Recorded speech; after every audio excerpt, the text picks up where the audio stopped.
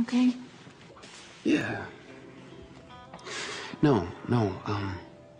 I have to write Keith's murder scene in the screenplay, and I don't know if I can do it.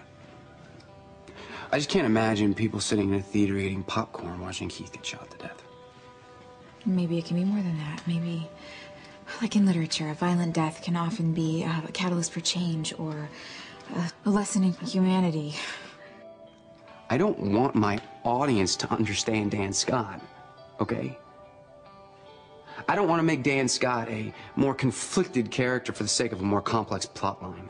Dan Scott isn't human. He doesn't deserve to be forgiven. And you know what, frankly, Dan Scott doesn't deserve a spot in Jamie's life. Luke. I'm sorry, Hales. It's none of my business.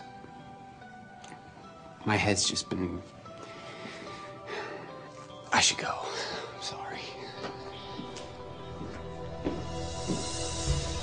One Tree Hill. All new this Monday at 9/8 Central. And for more information, go to CWTV.com.